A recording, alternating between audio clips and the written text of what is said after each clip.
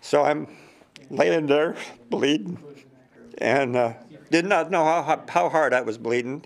I knew my leg was gone. Tow trucker Larry Miller's life forever changed last December when a driver crashed into his work area on the shoulder of Interstate 80. The truck Miller was lifting fell and crushed his leg. They kept hollering, "We're losing this man, we're losing this man." Miller's story is not rare, and for Heath Smith's father, a similar crash turned fatal. But the following morning that he did pass away at the hospital, and we just sat there and prayed for him. A drunk driver hit Ken Smith in 2001 as he filled potholes. Today, both families joined other roadside workers in Lincoln, driving a new campaign to get drivers to slow down and move over. Believe it or not, Nebraska has averaged about 950 work zone crashes every year for the last couple of years. The Highway Safety Office is putting up grant money for the campaign and for signs like this aimed at cutting down distractions.